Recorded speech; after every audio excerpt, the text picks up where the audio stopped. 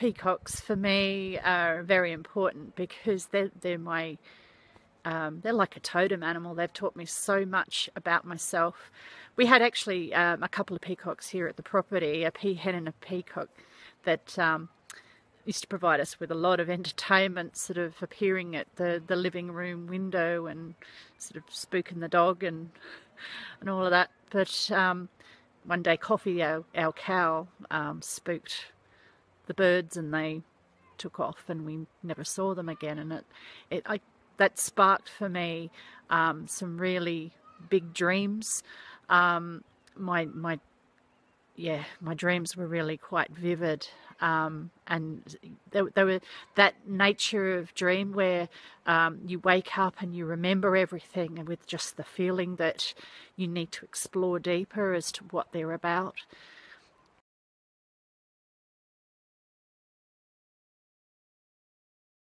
So for me, peacocks are essentially about love and sort of acting on dreams and desires.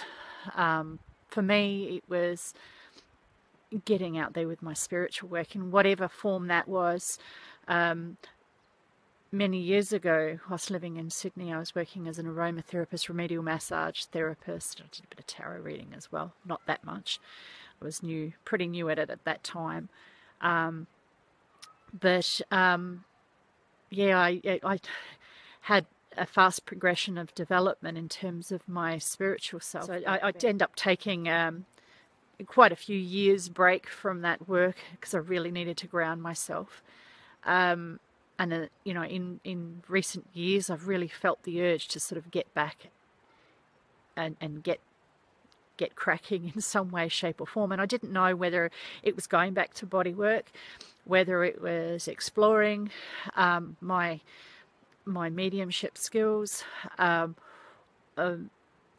something that's always been with me since I was a little kid was writing and putting, a book out there of some sort.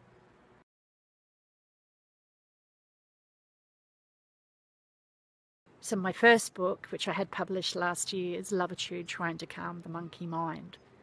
Lovitude, very, very close to my heart. It was actually a surprise that it came about to me. Well, I shouldn't be surprised actually, because I had the manuscript sitting in my bookshelf for many years. I actually had drafted the book initially, and I had it sitting there. And when my dad got really sick last year, we nearly lost him a couple of times, and Mum was in hospital at the same time, well, trailing on a bit after that, or she was more smack bang in the middle really. She ended up in hospital having a major operation, and then just as Dad was getting better, because Dad went back into hospital for a triple bypass, and then at the tail end of that my sister got diagnosed with cancer. During that time there was a lot of emotional, mental upheaval for all of us, and we were all sort of relying on one another, to keep each other sane, if you like.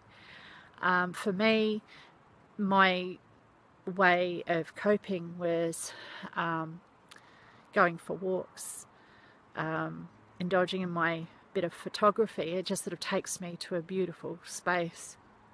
I wanted for my sister to be able to help her in some way and to remind her of some exercises that she could do for herself.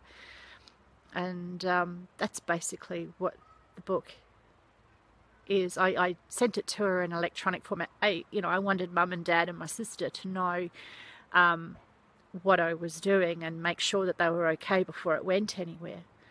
But at the end of the day, it was something that they could use for themselves to help find their way through, the big fears and feelings that were coming up, basically of mortality, and